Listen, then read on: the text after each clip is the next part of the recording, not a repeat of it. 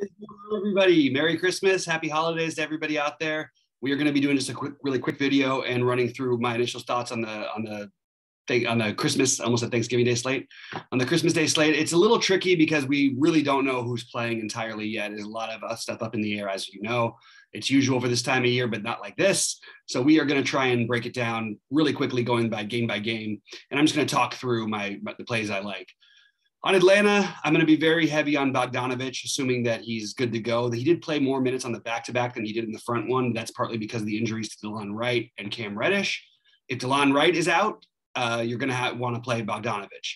Cam Reddish is the other one that's going to be basically a plug and play for me for most of my lineups, assuming that he is good to go. He's got the ankle issue also. John Collins, another one that I like. I would rank him third on this team or fourth on this team, behind Okongwu, who I actually have rated ahead of Jang. I don't really care who starts here. If they're going to let Okongwu play 35 minutes on a back-to-back, there's no reason on Christmas Day you're not going to get their best foot forward. And to me, that's Okongwu ahead of Jang. I don't mind Jang. I will have some exposure to him, but that's how I have them ranked. I like Bogdanovich, assuming if Wright's out. If Wright's in, I like Wright. But we're going to have to wait to see how that one shakes out. I do think Bogdanovich and Reddish, if there's no Wright especially, are going to be staples of my lineups. So the other side of that game is interesting because if RJ Barrett plays, which it looks like he's going to, what do we do with Kemba Walker? I'm going to still take some tournament shots on him.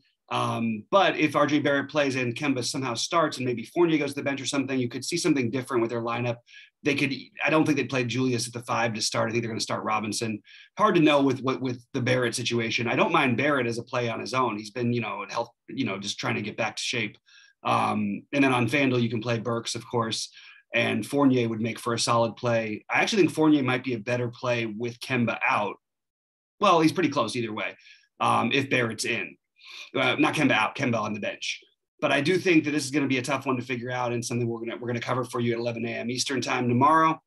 Sheets and I will be ready as we try to go through this. I will be max entering the $1 million tournament, so I'm going to be all over this. Hopefully everything works out and we get good news and we take something down. In the Boston-Milwaukee game on the Boston side, you're not going to see anybody projecting extremely well. I think that there's an argument for Jaylen Brown as a tournament play that's pretty solid, and I think there's a good argument for Robert Williams if there's no Horford. Now, if Horford plays, I don't think you need to go there, but I don't mind him. I just think there's a lot of bluff for me in this game, assuming everybody plays. We're going to have to wait and see. Marcus Smart and Jason Tatum are my two favorites. Robert Williams would be my favorite if there's no Horford. On the other side, the Bucks, I think they're going to be back and ready to go, which kind of makes me just want to play Giannis. There's an obvious spend up that we're going to talk about later, but Giannis is the preferred play on their side. It's interesting what they'll do with Nwora if Portis is still not in and they play cut. I don't know what they're going to do. I'm still interested in Nwora as a tournament play, but a long shot tournament play. I'm aware that he's not a guy you're trying to get in. Giannis is a phenomenal play. Has had some huge Thanksgiving, some huge Christmas days in the past, and we're going to be able to probably afford 2 spend ups. And he would be my third favorite at first glance of all the spend ups, assuming that he's good to go, which we should have news for tomorrow. Golden State and Phoenix, long shot Steph Curry play, always in play. Again, if the ownership goes too much towards him, stay away from it. He did put up the big game on against Memphis the other night. A game that I liked him, but I didn't want to play him at the high ownership, and obviously you didn't need him. You could have done a million different things and been right on Thursday. But Steph is my favorite play from the Warriors side. If you want to, from my favorite spend up. I do like Draymond a little bit. I think he's good in these competitive games. And then you get the weird, value, assuming that Otto Porter is good and starts again and there's nobody else coming in, then we don't get all of a sudden, I don't know who's going to play. So that's what we're really worried about. If it goes the way it was before and Porter's still starting, I do like Porter.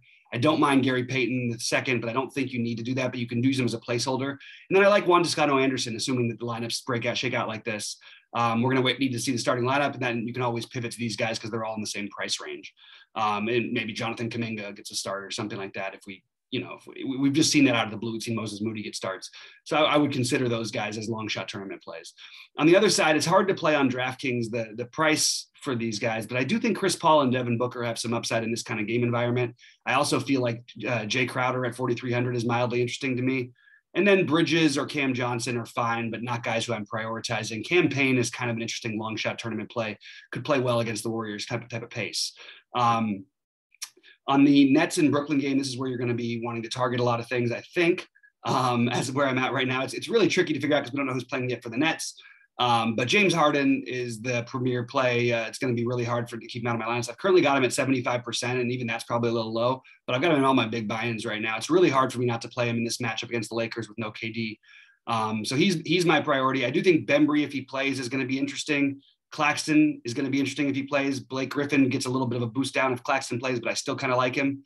Paul Millsap is still an interesting tournament play. I just think you're going to mix these guys, but for me, it's mostly going to be Harden, and then we need to see who else is available before we make our decisions. And it's going to be like that way a lot. I mean, we're doing this a day in advance and in the current NBA, which I mean, literally these teams could have like 9 different players playing than the guys they have with the way things are shaking out. On the Lakers side, I think LeBron is my second favorite spend up behind Harden on the slate. Always plays well on Christmas. Been absolutely tearing it up lately. Only blowouts have sort of stopped him from going nuts. I think you're going to get the best version of LeBron. And I think that assuming this game stays close, LeBron and Harden are a natural way to start your lineups. I think Westbrook's a good long shot tournament play. And I think that that mixing in the THTs and Ellingtons in a good pace kind of a game like this is going to be interesting, but I mostly am doing it to sort of see what happens later in the day. That's just what I've got in my early builds. And then the weird Dwight Howard long shot play is not something I mind, as well as Rajon Rondo. But I think that you're mainly focusing on LeBron, probably Rondo next, actually, with Ellington right there, and then some THT and Westbrook. But LeBron and Harden are I think where you start your spend ups.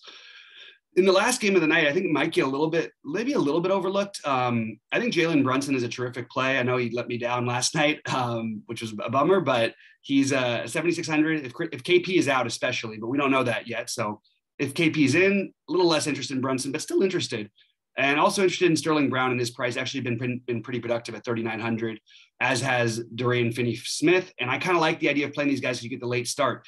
This is the kind of game where Dallas used to do weird things like play Boban to start.